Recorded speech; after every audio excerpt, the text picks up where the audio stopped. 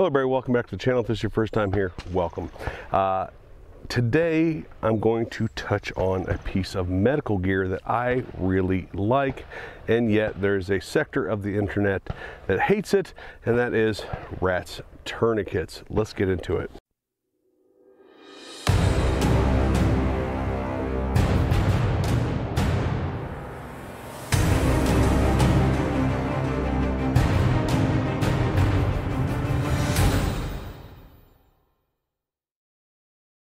Now, before we get into this, if you like this kind of content, please hit like, share, subscribe, hit the notification bell so you can get more videos from me.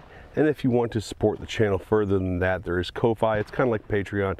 You get a whole bunch of extra stuff. Link for that down below. But let's get into R.A.T.S tourniquets, some of the outrage and madness behind it, and the proper application of a R.A.T.S tourniquet. So there's a sector of people that when they see R.A.T.S tourniquets in a title of anything, they start foaming at the mouth, they beat their head against the keyboard, start beating the keyboard with their fists. Oh, they don't work and they're garbage and all that other stuff. The problem is that they're wrong. R.A.T.S tourniquets work exceedingly well. They have a lot of benefits to them. So there are studies that show that these R.A.T.S tourniquets work exceedingly well. Cambridge is one of the more recent ones. I'll post the link to the conclusion of that study down below. But basically what it says is that there is no significant benefit of blood stopping between the R.A.T.S and CAT tourniquet. There are other factors to take into consideration as well. Some of the studies that say that these aren't as good also caveat that with the amount of training that people had on CAT tourniquets versus the amount of training that people had on R.A.T.S tourniquets, and that proper application is a big deal when it comes to any medical piece of medical gear. So that is what we're going to go through today, is proper application of these. Now, what is the benefit of a R.A.T.S tourniquet over, say, something like a windlass style tourniquet? Well, many people believe that these are easier to carry for EDC. I would tend to agree with them. Also, for the layperson, I believe that telling somebody to put this around a limb and wrap it as freaking tight as you can is much easier to understand than unvelcro, pull the velcro tight, re-velcro around, twist, twist, twist, lock, pull the leftover tail into the clasp or into the plastic and lock it over, or put the time tab over. I believe that one explanation is considerably easier to understand for most people than the other. Now, do these have any other benefits other than subjective benefits, like people thinking that it's easier to carry and things like that? Those are subjective benefits. Objectively, these work better on smaller limbs, small children, small limbs, and they also work better on animals like dogs. So objectively, these have benefits over windlass style CAT tourniquets. However, they do have a couple of things that can be considered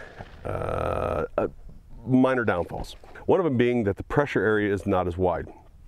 Now, that is mitigated if you correctly apply a R.A.T.S tourniquet.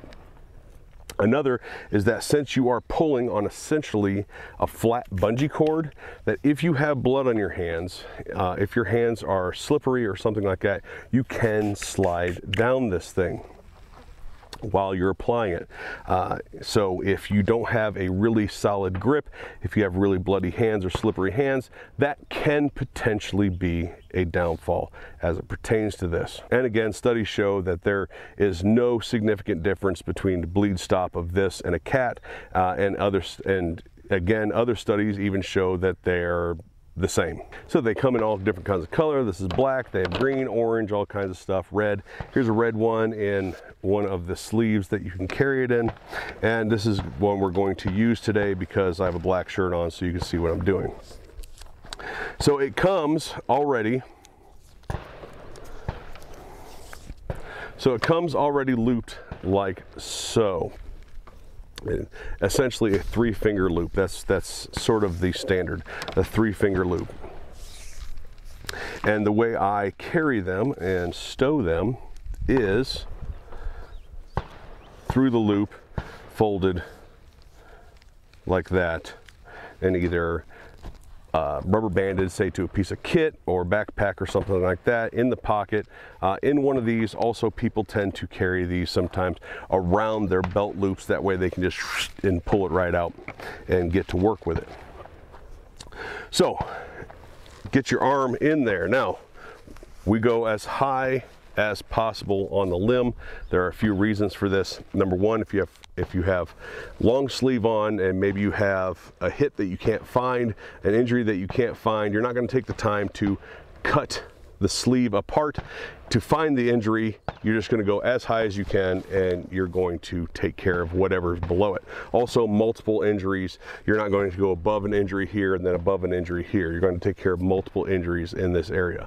Also, if it is a low injury, it is far easier to stop bleeding up here near the armpit above the bicep than it is down here where your two bones in your forearm are at. This does not compress nearly as well as something like this. So you're going to go as high as you can and start pulling this around as tight as you can, and you're going to layer it, not layer it on top of each other, but ringlets as you go down. And now they say 3 turns, 3 wraps. It's 2,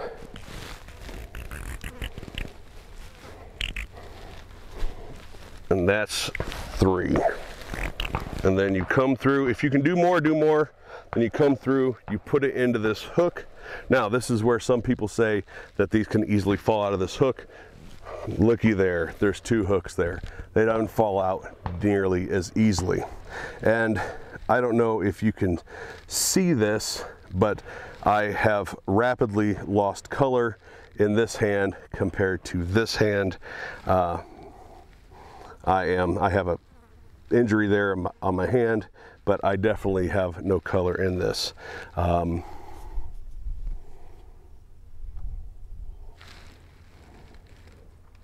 I feel no pulse. I know that's not the end all be all of tests, but I have no pulse. If you think I'm lying, then I don't know, you think I'm lying.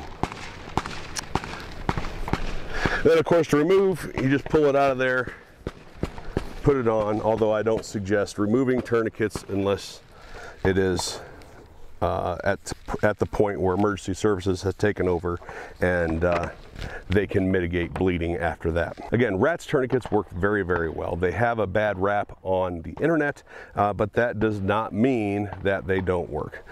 They work well. I use both. I have cat tourniquets, I have R.A.T.S tourniquets, I have a couple SWAT-T tourniquets. I have a number of tourniquets that I have staged in various places, but I do have a bunch of these, and these have saved lives. So that's it.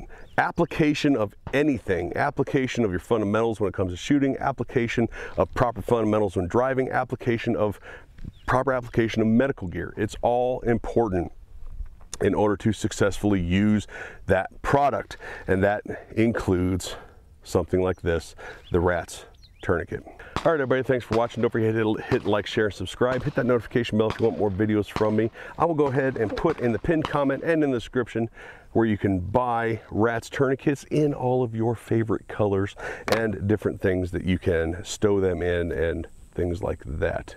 Thanks for watching. We'll talk to you later.